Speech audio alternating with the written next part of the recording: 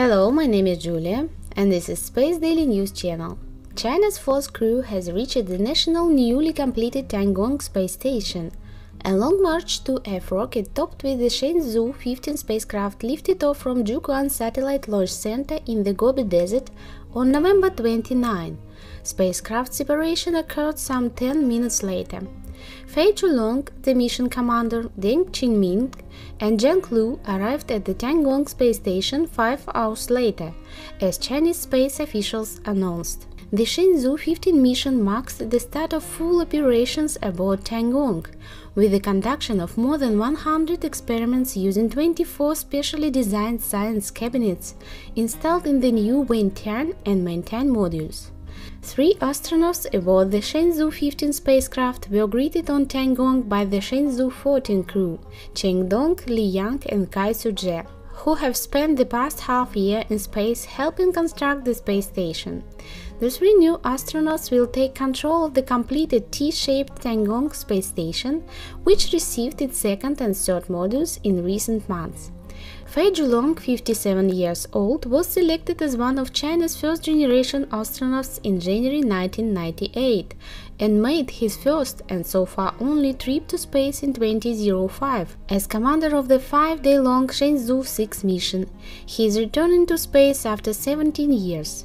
Deng Qingming, 56 years old, is the last active member of the first generation of astronauts to get his first ride into outer space.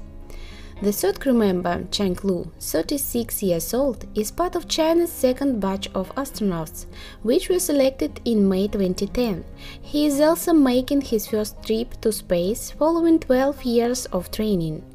Although we are the oldest crew in terms of average age, we are confident in our capabilities as we are still in the state of use, Fei Junlong said during November 28 press conference.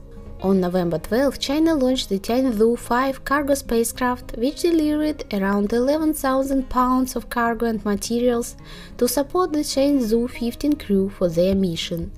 The space freighter also carried 3,000 pounds of propellant to help the space station maintain its orbit.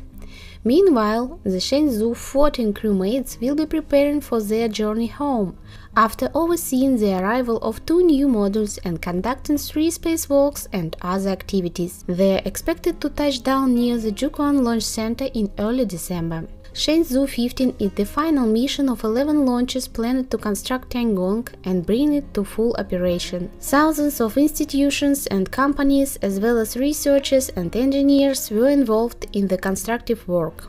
China's completed Tiangong station is about 20% as massive as the International Space Station, according to Chinese space officials.